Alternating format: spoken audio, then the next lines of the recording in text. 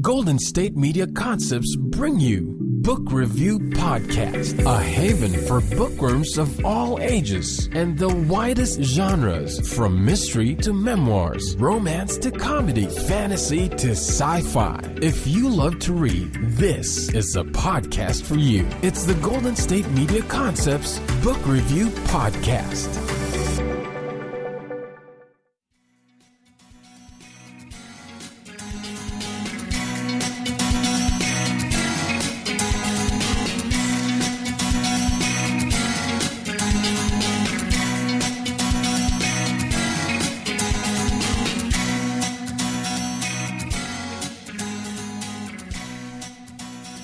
Hello and welcome to the GSMC Book Review Podcast, brought to you by the GSMC Podcast Network. I am your host, Sarah, and I am happy to be with you again for another episode. Before we start on our episode, I don't have to, but I will mention that yesterday, Wednesday, September 19th, was not only Talk Like a Pirate Day, but it was also Hermione Granger's birthday. What do these things have to do with each other? Absolutely nothing, except that they're both fun holidays, and I didn't realize that they were on the same day. I knew that September 19th was Talk Like a Pirate Day. I don't know why September 19th happens to be Talk Like a Pirate Day. There are 1,000,007 different weird holidays. I mean, if you look on apps that give you holidays for every day of the year has anywhere between 2 and 10 random holidays, and some of them are really random and some of them are kind of interesting, and it's it's just a lot of fun to look them up and see what X day of the year is. But I should have known that September 19th was Hermione's birthday. I just should have. What kind of a Harry Potter fan am I if I don't know Hermione's birthday? I mean, I know that September 1st is when we all get on the train and go to Hogwarts. In my defense, the books never do mention Hermione's birthday. You would think having a birthday 19 days into every school year would be mentioned, but it's not. So, Anyway, happy birthday to Hermione Granger, who it turns out is not that much younger than I am, because the books, were, even though they started in the 90s, they were set in the 80s, except that's never really specified until we find out later, blah, blah, blah, blah, blah. So, this is not an episode about Harry Potter. This is not an episode about pirates. It's nothing to do with either of those things. If you saw the title, you know that this episode is about quilting.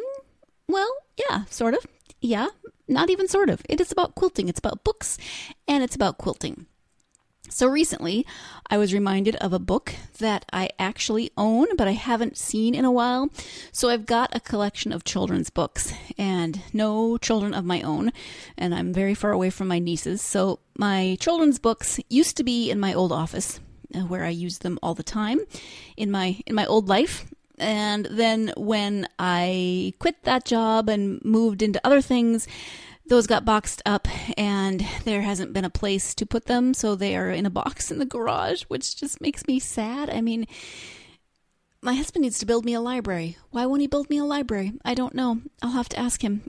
But so I don't always see them as often as I would like. They're very difficult to get to. You have to squeeze by a car and get into, and then they're under another box of books, and it's just sadness. I need to make the effort and go find that box of books and put it somewhere where I can get to it more readily. At any rate, I was recently reminded of a book that I own, a children's book, called The Quiltmaker's Gift. Have you heard of it? I had not until a friend of mine gave it to me several years ago. One of my best friends in the whole wide world. She was one of my roommates in grad school, and she is she's one of my best friends in the whole wide world, and she's one of the most amazing people in the whole wide world. So, of course, she would give me amazing books.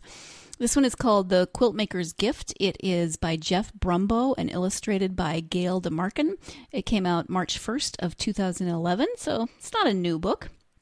It is a children's book, but it is not for young children. There's a lot of words on every page. The illustrations are beautiful. I love the illustrations. There's so much color. It almost looks sometimes like one of those I Spy books. There's so much detail in a picture. It's also a book about a quilt maker and quilts, and so there's all kinds of quilt patterns. The author and the illustrator, even show patterns and say what their names are, and so you learn about quilts. At the end of the book, it says, visit the Quiltmaker and the King online at www.quiltmakersgift.com, where you will find puzzles and games, all kinds of things. Now, I just realized as I said that I did not double check that link still works. So maybe it does, maybe it doesn't, but I'll check at the break for you, okay, and let you know. At any rate, this really isn't for younger children because there are a lot of words. I mean, if you have a really patient young child, that's fine, but it does tend to get a little lengthy. Let me go ahead and look and see what age group it is recommended for, if my computer will cooperate. It's being very, very slow. There's also a book called The Quiltmaker's Journey by Jeff Brumbeau and Gail the Marcken. I did not know that either, and now I do, and now I have to look into that. Aren't you glad when I just randomly give you information? Oh, so this says age range 4 to 8 years. So I apologize. It is for younger children. It just seems a little wordy sometimes. Maybe it's not so wordy. I would read them with groups of kids in I think I've mentioned before that I work with a preschool. So those were younger kids, 4 to 8. You know, if you have a more patient 4-year-old, I think that would probably work. The grade level, it says, is preschool to 3rd grade. It's 56 pages. So there you go for some information. Now, you're probably saying to yourself or to me, Sarah, what the heck is this book about? Obviously, it's about a quilt maker, but what's going on? So the description on Amazon is this. When a generous quilt maker finally agrees to make a quilt for a greedy king, but only under certain conditions, she causes him to undergo a change of heart. So there's a famous quilt maker in this king's kingdom, and the king wants her to make a quilt for him, but she doesn't want to agree for a long time. She holds out for a long time. And I actually found this really interesting website, teachingchildrenphilosophy.org, and it talks about the Quiltmaker's Gift, and it gives us a little bit more of a description of this book. Teaching children philosophy. We teach children philosophy all the time, right? We just maybe don't think that we're teaching them philosophy, but we are. And so I think I find it fascinating that there is a website about teaching children philosophy if you want to do that in a more deliberate manner. So this article is by Cassie L. Owens and Marina Lawson, and they say that The Quiltmaker's Gift by Jeff Brumbeau and Gail DeMarkin is a story of generosity. It raises the philosophical question of what it is to be generous, whether that involves the giving of material wealth alone or simply of giving another being happiness, comfort, or peace. It also raises the question of whether or not material wealth can provide happiness. In doing so, the question, what is happiness, is raised. Is happiness simply an inner state as believed by traditionalists, or is it an outer behavior as believed by the behaviorists? See, that's definitely philosophy, right? Yeah. The story raises an interesting question regarding whether or not it's possible to teach certain moral lessons to others. The quilt maker believes that the king will be happiest when he has given everything away and is poor, but it takes the king a while to learn this lesson, and even when he has done what she has asked, he does not consider himself to be a poor man. So don't want to give everything away. I mean, that gives you a really good overview of the book. As I said, the book is the illustrations are beautiful. I love the illustrations. I love the story, and it is a Book of the Year winner according to the emblem on the book cover. So at any rate, it's been a while since I've read this book, but I am going to go dig it out because it's wonderful. And the illustrations are so full of color. They look like watercolors. And they're so beautiful and detailed. And like I said, they're so detailed, sometimes they feel almost like an I Spy book where there's just so many things happening in them. And they include actual quilt patterns, which I think is very cool. I know a little bit about quilting and not a lot. I know that I am terrible at hand quilting, that the front looks beautiful, but if you turn it over, it looks like a drunken caterpillar walked through. Terrible at hand quilting. But my grandmother was a quilter and my mother, not quite as prolific, but also a quilter. And they were both much better at hand quilting than I, although I haven't practiced in a very long time. So maybe I should.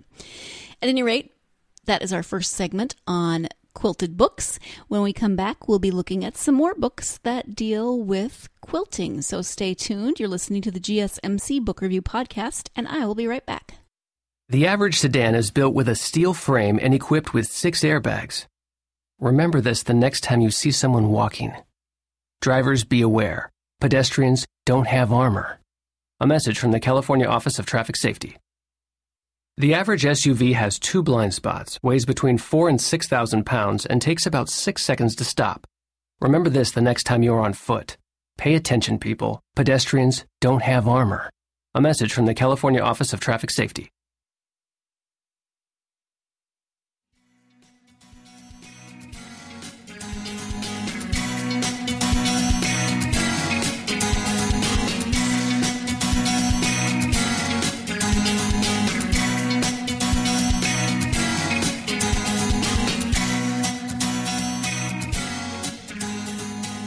Welcome back to the GSMC Book Review Podcast, where the topic is books about quilts. And before the break, I was talking about The Quiltmaker's Gift, a children's book. And as I was looking at that book, I was impressed and surprised to discover that there is a second book, The Quiltmaker's Journey. So I looked at that during the break, and that is written again by Jeff Brumbeau and illustrated by Gail Marcken. So you get the same sort of illustrations, the same beautiful illustrations. And it is actually a prequel. It came out in 2010 and it's a prequel to The Quiltmaker's Gift. So I will be checking that out as soon as possible because I love the first one. So of course I want to read the prequel. I did also check out, as I said I would, to see if that link still works. And when I typed in quiltmakersgift.com, it took me to the Scholastic homepage. So quiltmakersgift.com does not seem to be a working website any longer. So ignore what I said earlier about there being puzzles and games and such. Sorry, gave you false information. Correcting it now, though.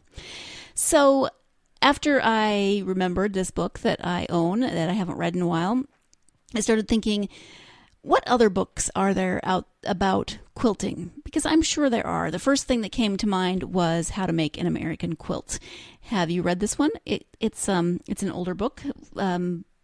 Maybe you knew it was a book. Maybe you've read it. Maybe you knew it was a movie in the 90s. Maybe you've seen the movie but didn't realize it was a book. I can't remember now if I saw the movie first and then read the book, or if I read the book and then saw the movie. The movie stars, among other people, Winona Ryder and Maya Angelou, which is pretty cool if you write a book and then Maya Angelou stars in it. Not a bad way to go, I would say. So the book is by Whitney Otto, and it came out in 1994. Oh, on my birthday in 1994. Very cool. And let me go ahead and give you a description of the book in case you haven't read it or it's been a long time since you've read it. An extraordinary and moving novel, How to Make an American Quilt, is an exploration of women yesterday and today who join together in a uniquely female experience. As they gather year after year, their stories, their wisdom, their lives form the pattern from which all of us draw warmth and comfort for ourselves. And it also says that in addition to Winona Ryder and Maya Angelou, Anne Bancroft and Ellen Burstyn were also in this movie. The movie came out in 1999. I don't think I've seen it since then, so it's been a very long time. If I'm remembering correctly, I think I enjoyed it. I cannot remember how it compared to the book. I don't remember feeling like sheer hatred toward it because it veered so far off the book, but I don't know, I could be wrong. If you have been listening to this podcast for a while, then you're not going to be surprised by what I say next about the book. Things that I liked about the book are that it features female relationships, multi-generational female relationships. There are, several layers going on with characters, and they're tied together by a quilting group, which is something else that I love in books. Not necessarily quilting, but whether it's quilting or a book group or knitting circle or whatever it is, I always like when there's that commonality, something that brings the crew together, and then you get all the different personalities playing off of each other, and you get their histories, and because this is multi-generational, then you get insights from different eras or different decades, different generations, and just how that all plays together. And then of course the character who's played by Winona Ryder in the movie is the younger generation, and she is learning from these women and experiencing things. She's trying to figure some things out in her own life. And so, of course, as she is spending time with this quilting group, she's learning all kinds of things because it's a quilting group. So, of course, there's lessons to be learned about quilting, but also lessons to be learned from quilting, right? There's always those kinds of things that are tied into a novel like this, which is something that, again, I personally appreciate. So actually, let me go ahead and give you a somewhat more thorough description than the one I gave you earlier, and it ties into what I was just saying. So, How to Make an American Quilt captures the rites of passage in women's lives. The art of quilt making becomes a metaphor for the realities of being a woman in America as the unforgettable stories of 7 members of a contemporary California quilting group unfold. And as we come to understand the beauty and complexity of the quilting process, to see its evolution in American history, we come to intimately know the history of these women as well. That is so much better said than what I did. Also, this is saying that I must have been looking at a specific edition that came out in 1994, because this is saying it was first published in 1990. So, yeah. So we get the analogy of quilting as life, or the quilt as life, you know, how you think different materials, different experiences are patched together. You can see a lot of where this would go. I like books like this. I like I said, books that have that central activity or theme, and then they bring a group of people together. The author brings a group of people together around that central theme. The central theme then not only serves as an opportunity for the people in the book to get together and tell their stories and interact with each other, but also frequently serves as a metaphor for other things that are going on in their lives. And I just like those multi-layers, multi-generations. I appreciate books that have, again, strong female relationships in them, etc. So it was nice to be reminded of this as well. I'm just being reminded of quilt-related books this week that I need to go back and revisit. Again, it's been quite some time since I saw the movie. I can't tell you if I liked it or not. Isn't that terrible? Yeah. So if you've read it, I'd love to hear your thoughts on it. If you have read it and also watched the movie, I would love to hear what you thought as a comparison. If you liked one better than the other, maybe you liked the book better than the movie. Maybe you liked the movie better than the book, and tell me why it is that you liked one better than the other, or how the movie did at adapting to the book. Quilting. Yeah, so I mentioned that my grandmother and my mother both quilt, and it's just making me think about some of the quilts that are in our lives. We've got some from my great grandmother quilted as well. I didn't know her; she died before I was born, but we have some very old quilts in our family that were made by my great grandmother. I don't think we have anything made before her, but that's a pretty old quilt. My grandmother would have been I think she would have been in her hundreds now. So her mother would have been, a generation older than that. My grandmother was the youngest of 4. So her mother, I don't remember how old her mother was when she had my grandmother, but quilts made by my great grandmother are no spring chickens.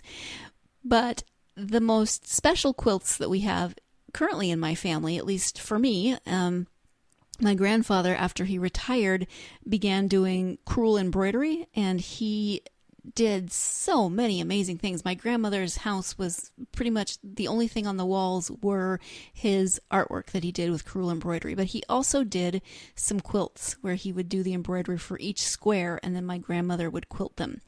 On the guest room at my mom's house is one of the quilts that he made that has all 50 states, has an outline of the state, the name of the state when it first became a state.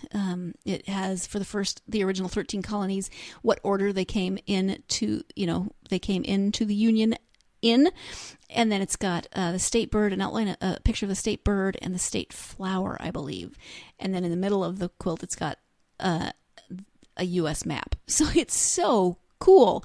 So my grandfather did this an incredible amount of work, and then my grandmother quilted it, and it is such a special memento in our lives. And he did another one that my aunt has, and off the top of my head I can't remember exactly what's on that one. I just remember the one that's in the guest room because I often sleep under it when I go home, which is awesome. So you can see why quilts have a special place in my heart, especially those, and then why quilting books might have a special place in my heart. Just hanging out. My grandmother used to be part of the quilting group at her church, and so she would often be sewing together quilt squares when I was visiting, and then my mother has done some quilts, and yeah, it's got a lot of good memories and nostalgia for me. So we're going to take our second break of the podcast, and when we come back, we'll be finishing up this episode about quilted books. So stay tuned. You're listening to the GSMC Book Review Podcast, and I will be right back.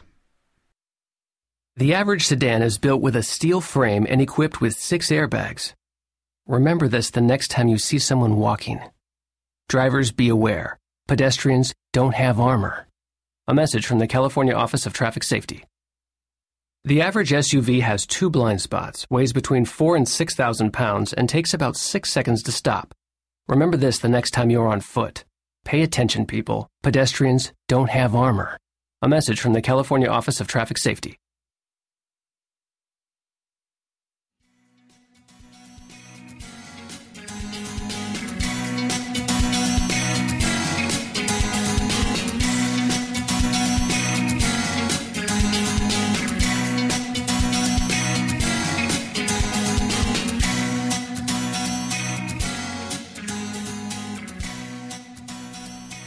Welcome back to the GSMC Book Review Podcast, where I am talking about quilting and books today.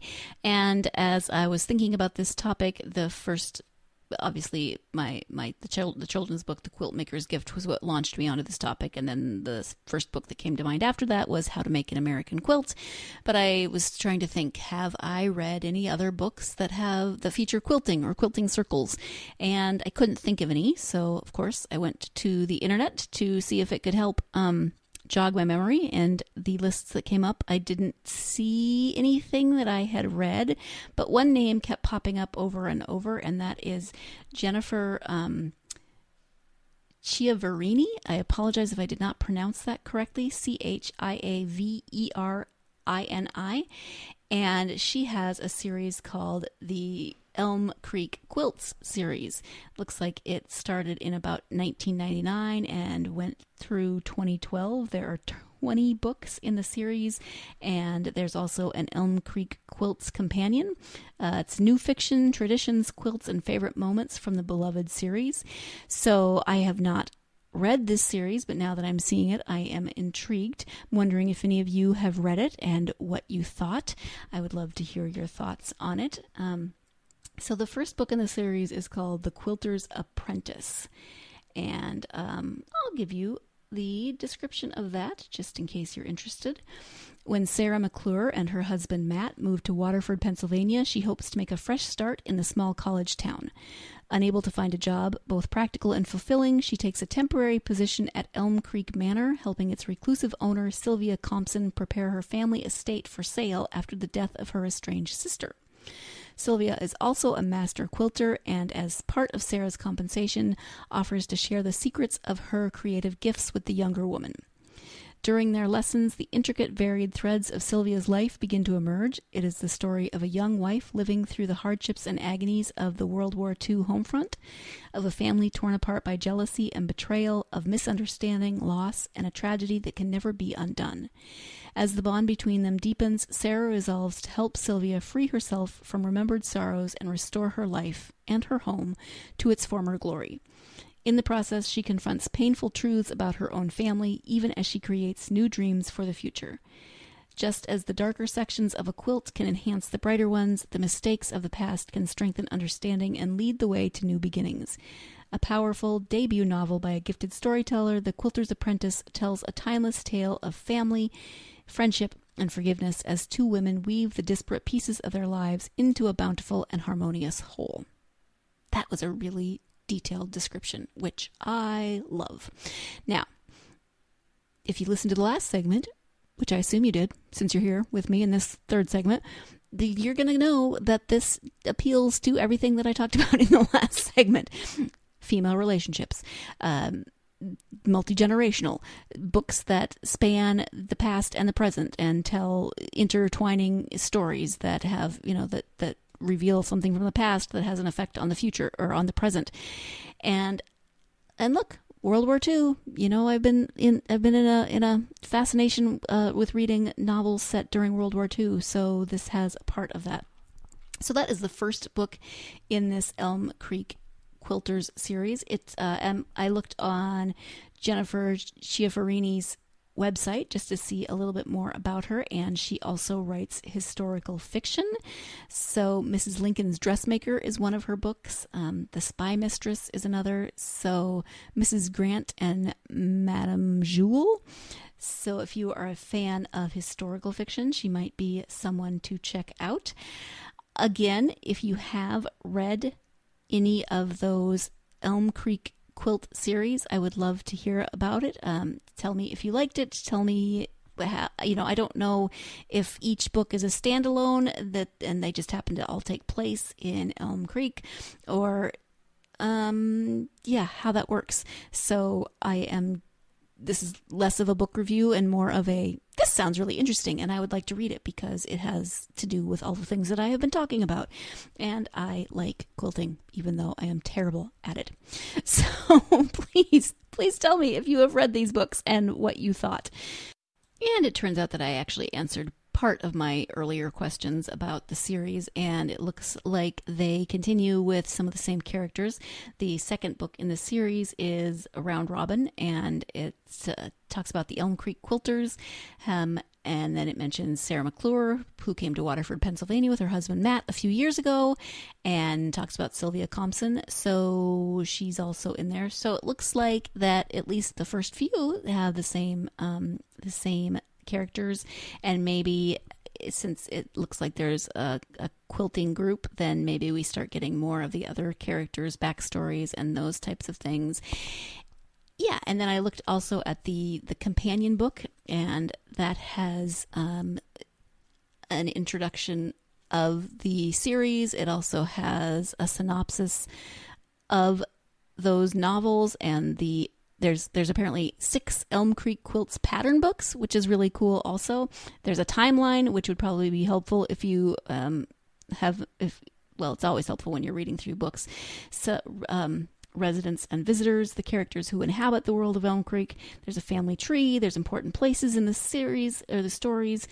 It even gives you a floor plan of Elm Creek Manor.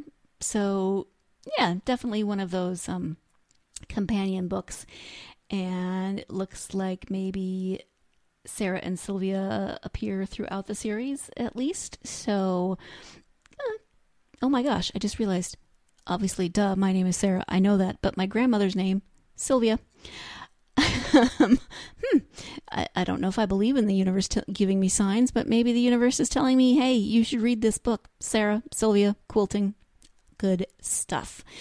So that is, again, not exactly a book review because I haven't read them, but I am now intrigued, and maybe you are too. Maybe you could care less about quilting and you'd rather read a book that has something to do with something else. That's cool. In fact, I would love to hear from you on that front as well. What are the books I mentioned earlier, sometimes it's a book club, sometimes it's a knitting group, sometimes it's a Bible study group. There's all kinds of groups. Are there series that have that element in it that you love? I would love to hear from you about those series, what you liked, who the author is, of course, and all of that good stuff. I would love to hear from you. So I think we're going to wrap it up for this quilting edition of the GSMC Book Review Podcast. Thank you, as always, for joining me. I hope that you will join me again on Tuesday. Have an author interview, this time with mystery author Roger Johns. We'll be talking about the second book in his Wallace Hartman mystery series, and that book is called River of Secrets. So I am looking forward to having Roger on the podcast, and I hope that you will join me for that interview. I hope you have a great weekend. Go out there and get yourself lost in a good book. Thank you. You've been listening to the Golden State Media Concepts Book Review Podcast, part of the Golden State Media Concepts Podcast Network. You can find this show and others like it at www.gsmcpodcast.com. Download our podcast on iTunes, Stitcher, SoundCloud, and Google Play. Just type in GSMC to find all the shows from the Golden State Media Concepts Podcast Network, from movies to music, from sports to entertainment, and even weird news. You can also follow us on Twitter and on Facebook. Thank you, and we hope you have enjoyed today's program.